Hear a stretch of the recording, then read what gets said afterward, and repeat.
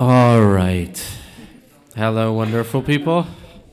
Thanks for attending our panel discussion, which is titled How to Make Big Things Happen in Drupal. And the reason we are here is that each of us made one, or not one, each of us made several big things happen in Drupal before. So we have some stories about success and failure, and we would like to share it with you.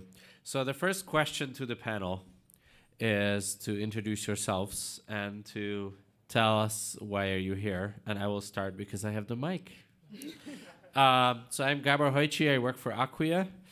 And I'm here because I enjoy connecting the dots in the community and figuring out where people need help and to enable them to be their best. And that's why we organized this one, and that's why I'm also involved with organizing the Initiative Leads keynote for Wednesday, which you should attend, even though it's in the morning, and you will probably have a lot of partying done by that time. Be there. Next one. Good morning, everybody. My name is Mike Herschel. I work for Angelina. We are hiring, just so you know. I put a lot of work into the Olivero theme. I was not, of course, the only one, but I put a heck of a lot of work into the Olivero theme. And then more recently, I also put a lot of work into single directory components, which is coming out in Drupal 10.1, and I'm very excited about that. And I'm here because I want to empower other people to do really cool things. Hi, I'm Tiffany Ferris. I'm the CEO of Palantir. And, through the years, I've made a couple of different contributions. DrupalCon Chicago I was the chair of and been on the board for a million years. But from the code perspective, Palantir was the driving force behind Workbench, and then more recently in the Drupal Rector initiative. And then we have another one we're working on, and we'll be talking about that probably next year. So. Hi, I'm Kristen, and I've been working with Drupal for almost 20 years, and in contribution space maybe since around 2010. And more recently, so I've had a lot of contribution experience, especially with Gabor on various initiatives, but in the about May of last year, I started a contribution events initiative with the goal of trying to increase the number of contribution events, whether they be remote or in person, standalone, or part of a camp, or that type of thing. And helped spearhead some porting days that happened last year, remote porting days back July, before the Drupal 10 release. And more recently have been doing this project adoption, where we're trying to get people who know how to do maintainership to adopt modules that need a Drupal 10 version. And we're still looking for people, so I'll talk to you after this. All right, so since you have the mic anyway. All right. So what drives you to do this? What motivates you to be involved with these big things? I've always liked doing Drupal contribution just because it's fun, and I love all the people and all that. But specifically for the things that I've been focusing on more recently would be that I like enabling other people to be able to contribute. So I help out with the mentoring and things like that. And I think by creating more contribution events, then we can get more people contributing and more people helping out. So a little thing can actually become a big thing by getting more and more people involved, and it just takes that first person to kind of start and go from there. Cool. So I think for us, for Palantir, we've been in the community now for over 17 years, and we like to think about these kind of gnarly problem spaces. And part of that is my core love of DuckTales, right? I want to work smarter, not harder, all the time. And so when we find those opportunities, we kind of go after them and say, okay, yeah, this is a space where we can carve out and we can really make a difference. Because I think part of being in open source is that kind of recognition that sometimes you're standing on the shoulders of others, and sometimes you need to let them stand on your shoulders. So I get really excited when I see websites running my code. Right? So to me, it's kind of almost ridiculously awesome that there are hundreds of thousands of websites on the internet that have code that I wrote installed. And I would also like to apologize to all those websites. But I literally get a kick out of that. And I also like making things easier for people. Like I primarily work in Drupal's front end. And Drupal's front end hasn't had a lot of momentum, but recently it does.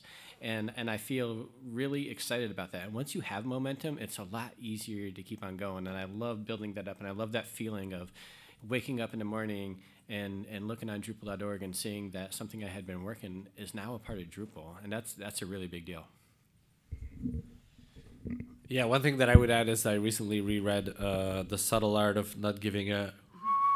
and the author makes a great point that you can't avoid problems in life. So the key to happiness in life is to pick the problems where you enjoy solving them, and then try to not give a about the rest of them.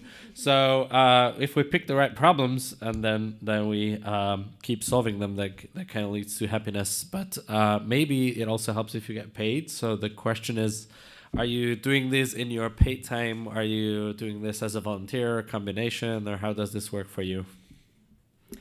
So, Palantir, what we do is we look at a triple win. I'm looking for things that are wins for our clients. I'm looking for things that are in problem spaces where the Palantir team would be challenged and engaged by it. And I'm looking for spaces that have a huge impact in Drupal. So when I do that, I then find those opportunities, whether it's Palantir funding it or a combination of Palantir and one or more clients, and then so I bake it into our process. So that's, and I want to be very clear, I've never made a commit to Drupal code. Not that I can't, but my contributions are different. They're not just code, it's about the vision and seeing where we can have that impact and organizing others around it at the Palantir. So your model is that you fund the teams that are working on these things. That's right. I'm looking for opportunities where there's alignment between a need that we've seen and we know how to solve and what our client needs are. And so I may take that and spread it across a couple different clients. That's how Workbench happened. Rector was something that Palantir funded directly with our PPP funds when we were, when COVID first shut everything down. I was like, I now know what we're going to work on. We're going to work on Rector, and we're going to make a run at it. Good job, by the way. Thanks. Yeah, so funding, that's sponsorship is a big thing, and not everybody has the privilege of getting funded to do contribution, and that has always been a problem. In my early days, I was definitely just volunteer, and then when I was working at my last company, although we did sponsor employees ourselves, I was working so many overtime hours, it didn't really feel like it was volunteer, right? It was just part of the business, and it was a thing. So, but COVID happened and life's changed, and I was like, well, some people get funded for this. That some people I know people that get funded for contribution. Why can't I do that? So I went on GitHub sponsors. Actually, got a couple of sponsors for a little bit of money, and then I was doing some work with Salsa Digital for client work on some government projects. And I'm like, hey, maybe they'll fund me. And so I talked to the CEO, and he's like, what is this thing, funding contribution? And we talked through it, and I convinced him that it was well worth their money to invest in contribution. So they sponsored, they part-time did like 10, 15 hours a week back about a year and a half ago. But what was cool about it wasn't just that which awesome, I get paid for contribution, but after a few months, they're like, well, can you teach our team about contribution? Can you actually help us do better at contribution? They had been doing contribution, but kind of under the radar. And I'm like, yeah. So I kind of went over, and instead of just me doing it, I was actually helping the whole team do it. So that was pretty cool. Very cool. Mike? So I would say like my experiences, I've worked for some amazing companies that kind of partially make space for contribution. I used to work for Lullabot, I worked for Valtiz, and now I'm with Agilina. And each of those companies, it's very important for me and for them to make space for contributions, which means that they're not working you the entire time. That being said, to be honest, like a good chunk of the contribution comes on my own time too, mainly because I'm passionate about it. And I recognize that that can lead to burnout. So I'm always kind of doing myself check-ins to make sure like, hey, I don't have to do this, this is volunteer, but, so yeah. So what do you do? What do you do about your burnout? Do you want to talk about that? Well, so there was one period when I was creating Olivero, and I took a break. I took a break for like 3 months or so, and that was fine. I also, if I don't want to work, I don't want to work. There's nothing forcing me to do this. The companies that I work for, even though they make space for contributions, the contributions are not mandatory. So there's nothing forcing me to do this. It's just that I happen to enjoy it. I'm lucky, Okay, that's great. So I think when we talked about this, you two had stories about burnout and turnover as well, and how you can replace yourself. So even though you kind of figure out how to make this big thing, then you can also figure out at the same time your successors or how to keep this alive. So do you want to talk about that? Well, there've been sessions just on burnout, so yeah, it is a big topic, and I've definitely had a lot of ups and downs. This is my first DrupalCon in-person DrupalCon in 4 years, so that is a big thing, and I think actually that helps re-energize, at least for me, and I think a lot of other people, of like actually seeing people in person. But yeah, no, I've definitely had plenty of times where I just had to walk away and take that time to myself and try to decide if I wanted to invest, especially if it was my free time, do I want to invest in it? And it's hard, and I think the best thing really, what I found was reaching out, or sometimes people will reach out to me and just, check in on Slack or however you can, and just see how people are doing. If people have disappeared, there's probably a reason. So I think you also built a system that when your initiative is well documented enough that other people can take it over. Okay, so good reminder. So last year we did these porting events, and so I did the very first one in July, and I had a lot of help with documentation and kind of setting up a checklist and all that, and it was really awesome. And what was really cool was I was like, okay, well, around the July one, and I was like, well, kind of tired. I don't know when I want to run the next one, because it's still some effort. And then fortunately, some people from a company, they're like, hey, we don't do enough contribution. Can we run one of these, porting events? I'm like, yes, that's exactly why I was trying to do this, was so that, enable other people. And so what I said, yeah, totally, I will mentor you to run the event. So they ran it, and I just mentored them. I would have some sessions with them and Zoom calls and trying to say, here's some tools that you can use. Use them if they make sense. They don't have to. And then they were able to tweak it so that it worked for them. And then we incorporated some of that back into the process. So at Palantir, we've been around in the Drupal space for a long time, and we've certainly had so many amazing colleagues and now Palantir alums who contributed a lot in their personal time. And that model has never really been sustainable, particularly now as those of us who may have not had kids now have kids and things like that. So when Palantir wants to support doing something big, we do it as part of our work. So it's either part of the client work or it's a project where there's an entire team. One of the things pieces of feedback that we've heard over the years is that it can feel isolated or feel really lonely. And so our teams are used to working together to solve something. And that's how we think about it. That's how we think about that model for them. And I think that then becomes about what Palantir's contribution is rather than the individuals on the team. It does create some challenges because that's not a very familiar model in the Drupal community. Yeah. So sometimes it gets confusing for people who are like, oh, I want to talk to this person who did this thing. And it's like, no, actually they were allocated to that. And they did a great job, but it's really Palantir you want to talk to if we need to advance it or do something else, yeah. Yeah, we talked about this when we were discussing what to cover here, is that the in open source and Drupal especially, there's a lot of value in karma, in building karma.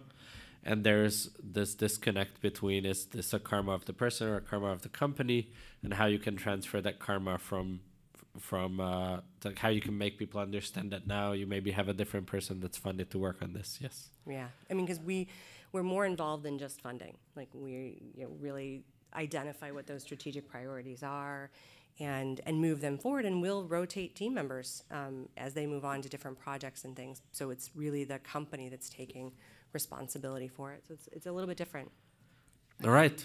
One more thing on you just sparked something. So the rotation. So actually, that's something at least at Salsa that has been super helpful because although there's quite a few people that can do contribution, usually we'll allocate a chunk of hours for one or two people, and after a while they may be like I'm good for a while. I would like to just focus on client work, and that's totally fair, right? People they get tired of whatever it is. And so then we rotate people in, and that's been really great, actually. So don't, discount that, especially if you're a company owner, organization owner, and you have, team members that might want to do some contribution, but maybe they don't want to do it every single week. Maybe they want to do it for a couple months and then, swap out and then keep going. Great. So when we were preparing for this, we talked about a lot of different challenges that people could face when they start a big thing in Drupal. So you have like a favorite or one that you want to highlight? Yeah, take it. Yeah, so one of the issues when you're trying to get, attention on a project is knowing people, and I've been lucky enough and privileged enough to like have some personal relationships with core committers and excellent developers and things like that.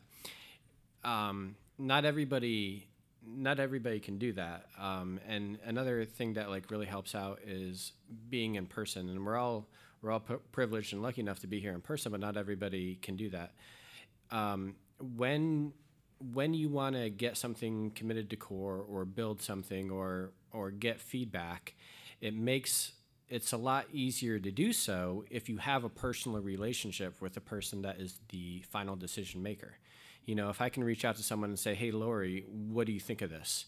And then he will say, like, Mike, that's a horrible idea. Or say, like, you could do this if you do that. But if I did not know him, it would be very intimidating for me to reach out. And we recognize that this is a problem. This is hard to scale. And there's been a lot of discussion. One of the discussions that I'm really interested in is, as I was talking with a fellow Drupal Association board member, Nick Wienhoff, who works for GitLab, and they have a program where they have employed merge request coaches, and so if you're a person who like you want to contribute code to GitLab, and you want to get this into GitLab core, but you don't maybe have those personal relationships to make this happen, you can hit a button, and then at some point, the coach will show up in your issue queue, talk with you and say, hey, number one, this needs tests. Number two, this is a never. But number three, the whole idea is okay. And that can be like the first line of getting your code in shape for core. And at that point, when that is ready, that person will then go to the committer and say, hey, so-and-so, you need to take a look at this because it's pretty cool, and I've been working a lot with this person. Something like that in Drupal, I think, would be very valuable, but at the same time, we're still a little ways away from that because GitLab, of course, has paid positions, and the Drupal Association, the funding is not as much as it needs to be. I think for the challenges that we've faced, we're an agile company and we like to work in that way. So one of the things we're always trying to do is to increase our predictability.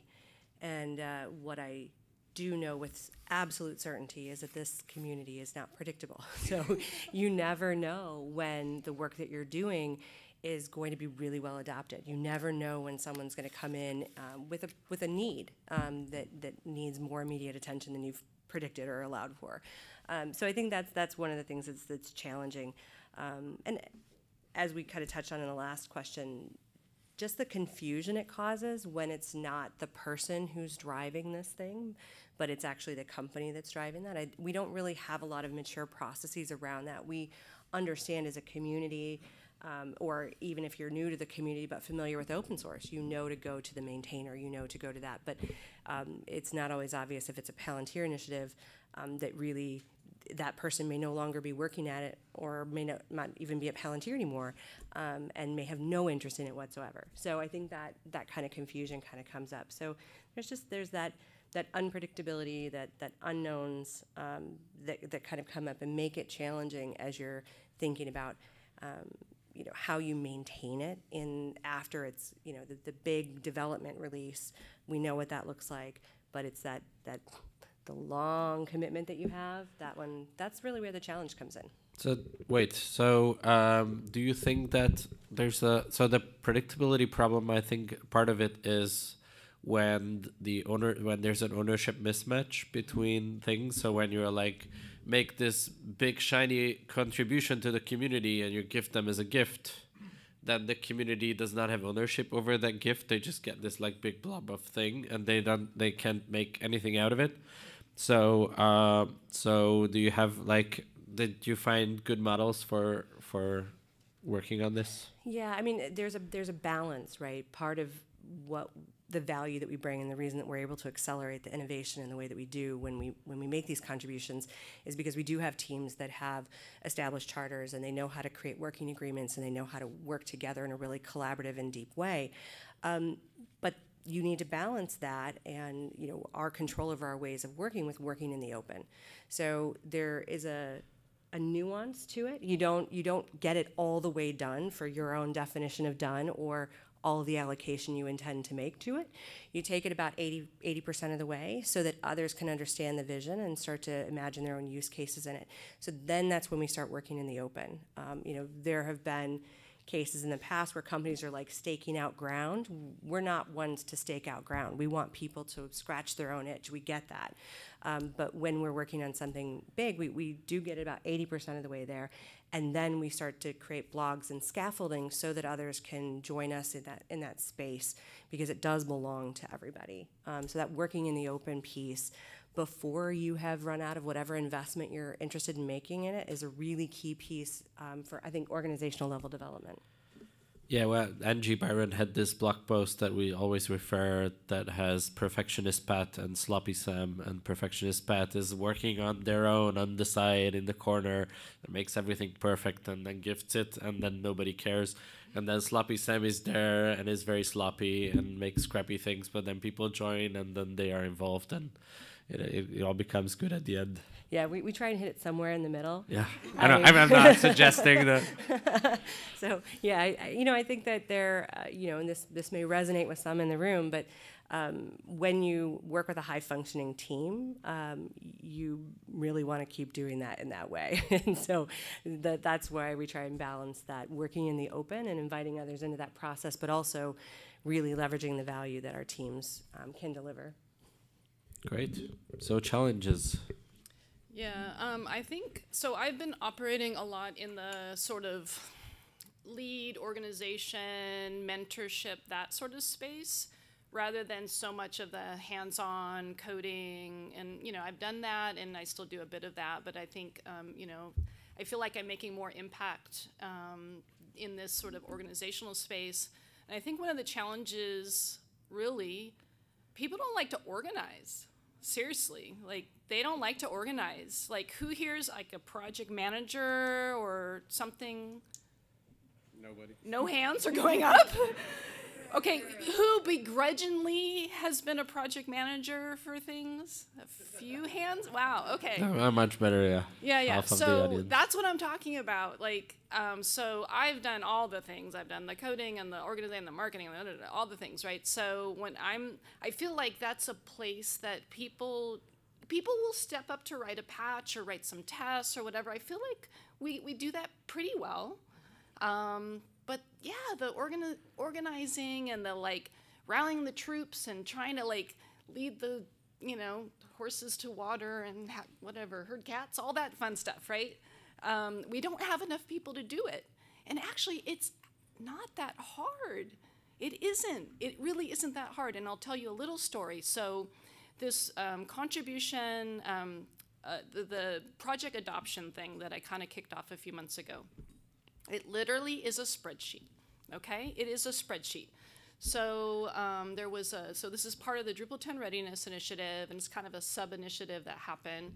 And it was at some, we have the bi-weekly meetings, and I'm like, well, we need to get more modules over to Drupal 10, and, it's just kind of stalled and things aren't happening. And I'm like, you can go through this whole process, which it sounds like that a lot of people in the room are more on the developer side, right, where abandoned module process, that kind of thing.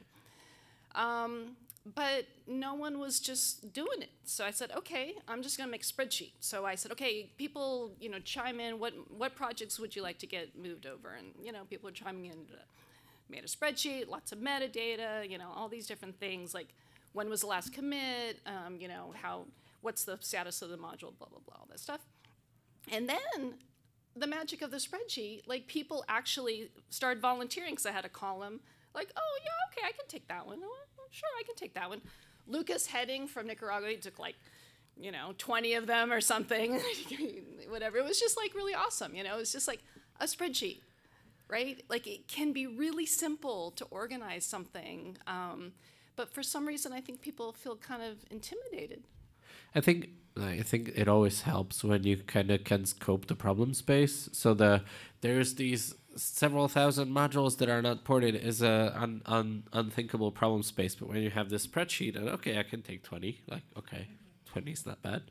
It's much less than 1,000. So I think it helps when you scope the problem space. So that's also why I think initiatives, some of the initiatives work really well, because the Drupal community is this big, huge community, and it could be very scary for people. And you need to know people to make stuff happen, because because there's just a lot of things happening, and people prioritize by that. And the initiatives help with having a smaller part of the community that you can belong, and that has a tighter scope. So you can feel more of the belonging and also have the tighter scope of what you are delivering, and then can celebrate the success without this whatever decade-long effort of everything that you want to do in this area kind of thing. Yeah. Nice. So when we talked about this, several of you said that there were unexpected wins of going to do big things that you did not expect. So do you want to talk about that? Maybe Mike?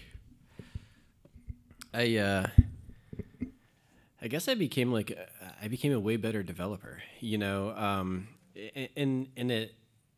I guess first of all, it took longer than I expected. When I started Olivero, I think I was even starting in when Drupal 8.9 was out, and I was like, you know what, maybe I can get this in by 9.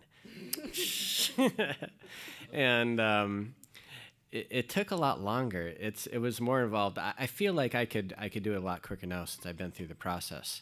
But because of that, actually, I became a much better developer. I've learned a whole bunch about accessibility, especially from Andrew McPherson, who's one of our accessibility maintainers. And I ended up doing a bunch of really cool things.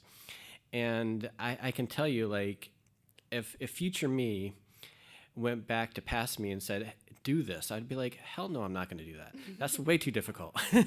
But, if you do things incrementally, it happens, And I think, I think just keeping momentum and having a good core group of people matters, It's like an adventure almost. Yeah, you also got Drupal into cool front-end news sites, which was like, wow. Articles about Drupal, cool front-end stuff. Yeah. It's a new experience. And also your celebratory posts that are building up the momentum in the front-end space are, I think, really powerful. It's important. Yeah. Yeah, I think I touched upon a couple of them. Building some sort of framework for running events, and then having someone just unexpectedly say, yeah, sure, we'll take that and run with it. That was the goal, but I guess I didn't really think it was necessarily going to happen. But yeah, that was at least so quickly. So that was a pleasant surprise. And then I was surprised at how, just spreadsheet could just make so much, happen, really. I mean, it seems so, silly, but it isn't, because it was just like an easy tool. Like if you could just make something really easy for someone, they're happy to jump in for an hour or two or whatever, right? You just give it that, you just say, hey, just pick something and run with it. And I was very pleasantly surprised at how well that went. And then it all comes together in a much bigger thing at the end. Yeah, exactly. Yeah.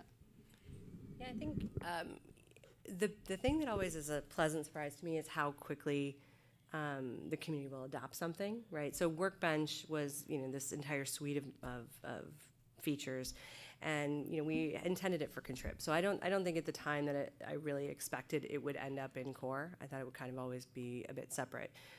Rector's a little bit different. I had a big vision for Rector. I was like, I see this potential. This is going to be really cool, and it's going to change the level of effort. It's going to shorten how long it takes to get our Contrib modules up to the latest version of Drupal, and it's going to focus how we use our effort as a community, right?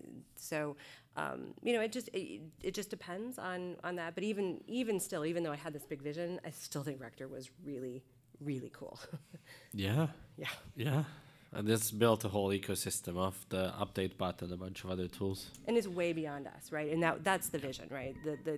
Go ahead and seed it through, and then we don't own it, but we just kind of plant that seed and it grows into a garden that's well beyond any of us at this point.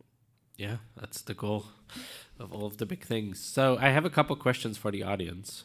So raise your hands who are currently contributing to Drupal, either the code or community events, whatever you do. Okay, it's more than half of the audience. Thank you. Put your hands down. So who are you paid for doing that contribution? All right, it's like 1/3 of the people that had their hands down before. Maybe a quarter. All right. Some wiggly hands. Yeah. Some wiggly hands as well. Some of you are Sometimes. somewhat paid. All right. So now that we know that about half of our audience do not currently contribute to Drupal core, half of our audience contributes to Drupal core, and 1/3 of that gets somewhat paid to contribute to Drupal core, what would be the message that you think that people should leave this room with? All right. I think really the two key takeaways for me are that before you start to consider doing something big, be really clear which model you're going to pursue, right? There are 4 different ways of doing big things that are represented up here. And each of those models has a consequence and impacts on, how you're going to assemble your team, right? I don't have to worry about recruiting people to the team initially for that big lift because I'm going to commit to it internally. But if you are going to do an initiative like Olivero and you don't want to spend all of your free time doing it because you don't get the exact same dopamine hit that Mike does, or you have a family, it requires your time and attention too, then you need to recruit other people. And so as Gabor said, Mike did a really fantastic job of the kind of communication around it. And that's one of the things you have to do. Kristen's done an amazing job of the organization around it. So be really clear on what kind of contribution model you have, and then you can use that to tailor, as Gabor said before, the scope of what is achievable.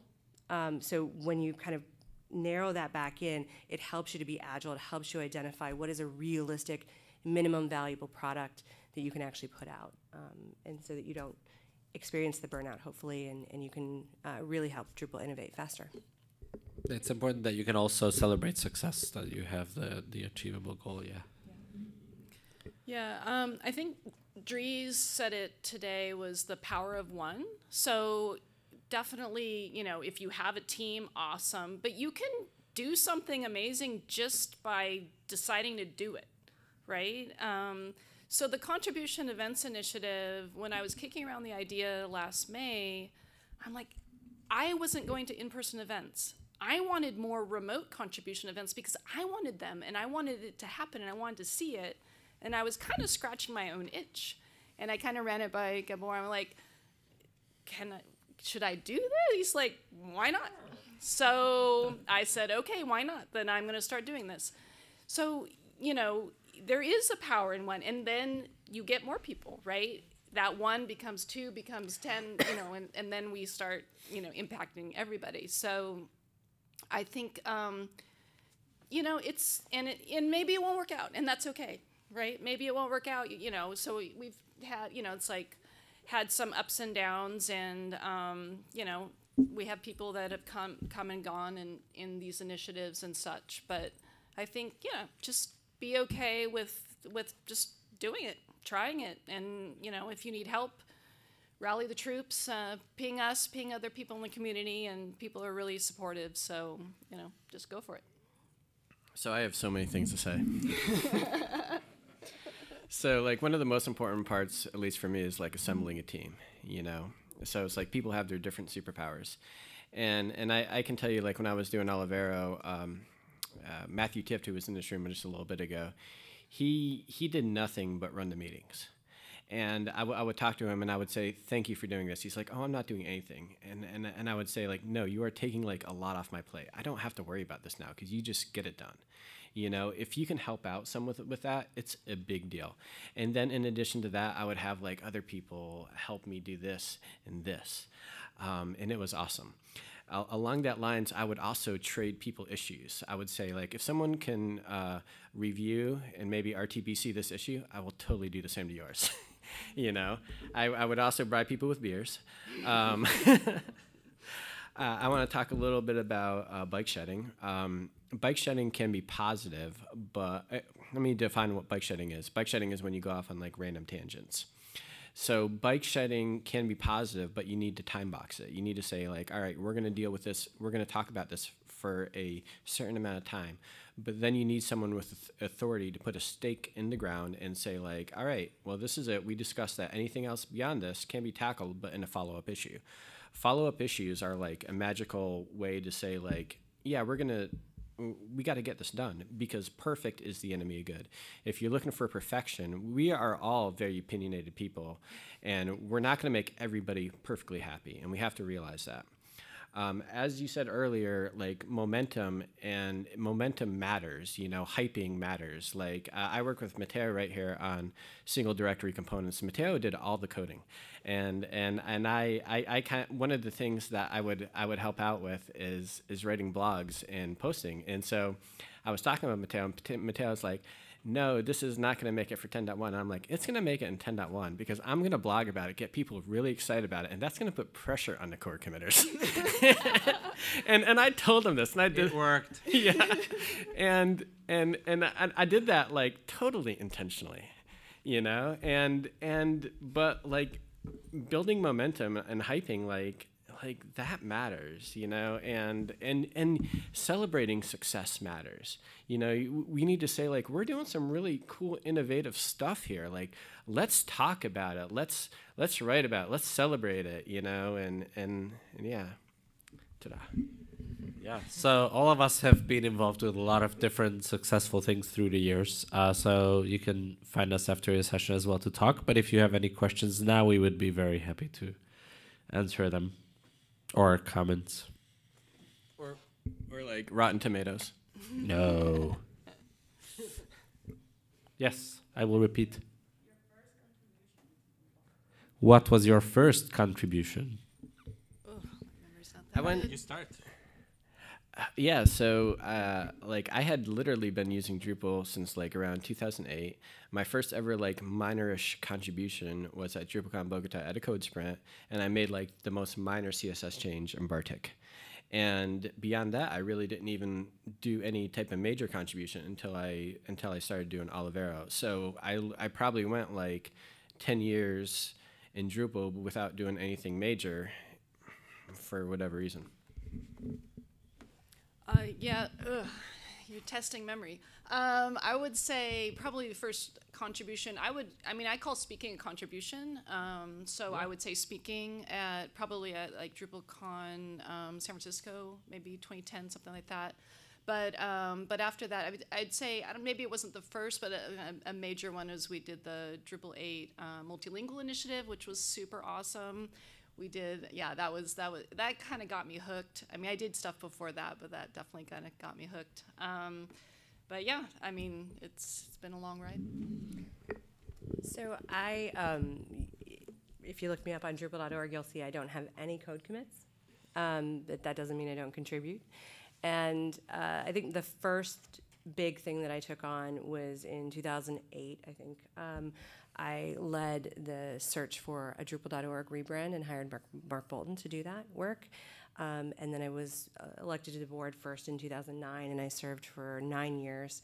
And then I'm in the middle of my next go-round on the board, so I've been serving 3 more years. So other than Dries, I'm the longest-serving board member. So those are probably the first 2 things that people would know me for.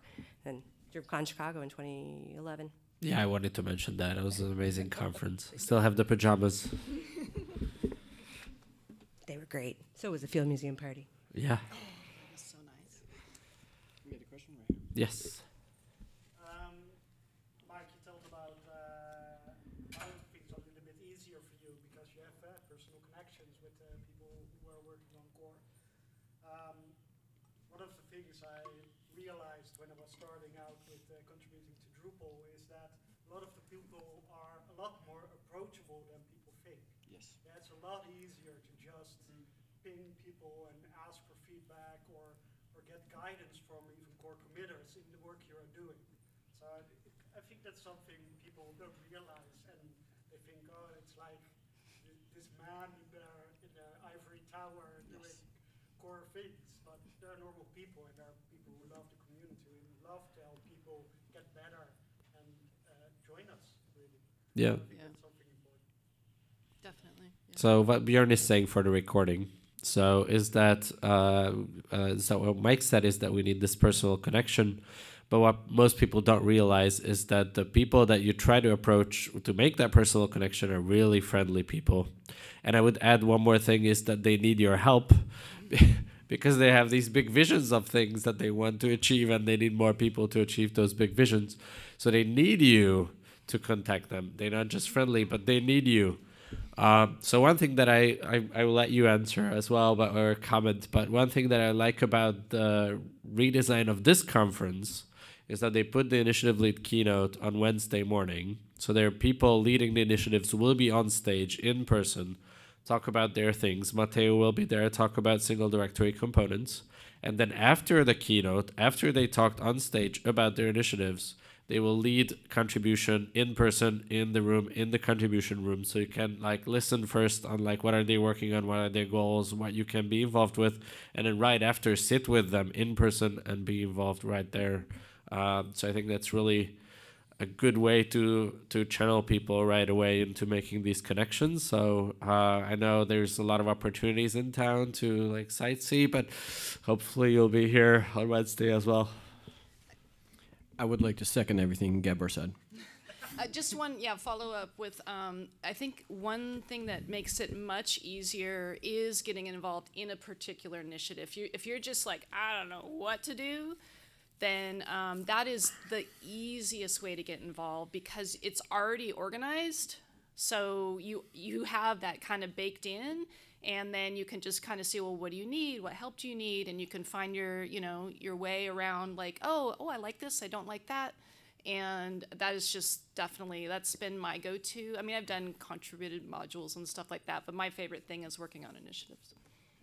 You know what, I think as you consider that there are some resources which are scarce, right? The amount of time core committers have, they have to prioritize, right? And we use our karma system, both the explicit and an implicit one. But Mike's talked about the richness of in-person, face-to-face communication, and that's obviously going to be your fastest path to a relationship and establishing that you're aligned with someone or that this is what's going to move forward. But not everybody can meet face-to-face, so consider that. When you're working on an initiative, as Kristen said, there can be video chats, right? That's also a rich version of communication. What do you do in Slack? What do you do in the issue queue?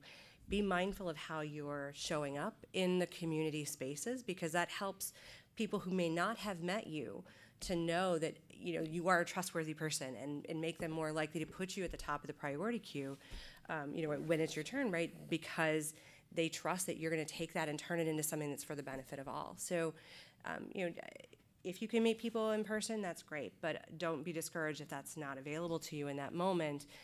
just think about what is the richest, form of communication I can use to really support this and move it forward. I have one more thing to say that's like completely unrelated to that. When I was doing Olivero, something that like a tactic that we kind of fell into that worked really well is I would set I would set up meetings every 2 or 3 weeks with a core committer. So I would be talking to Lowry, and I would say, hey, when can you meet in 2 to 3 weeks? And he would say, all right, well, let's meet on Tuesday, 8 a.m. your time. And so leading up to that, it's almost like a deadline. I would have a number of issues that needed to be discussed. I would have a number of issues that were RTBC, and I had him for 2 hours to look through these issues, and he would either commit them or send them back to me, and that dramatically increased the pace of us getting in.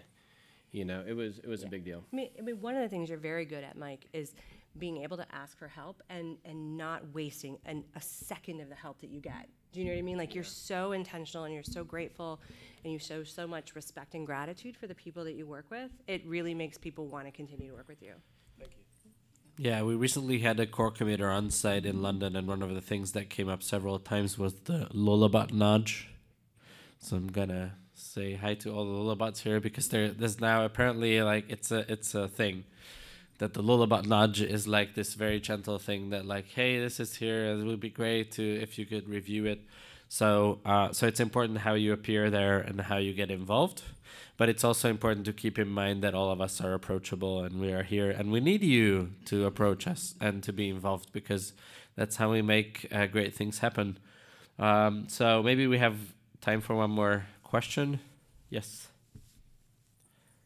So I was thinking about some of the stuff that you've been saying and other things that I have observed. So I've seen that getting a team together is critical, right? And some companies have the ability to sponsor some of their people in the team. And I guess my question is more for Tiffany.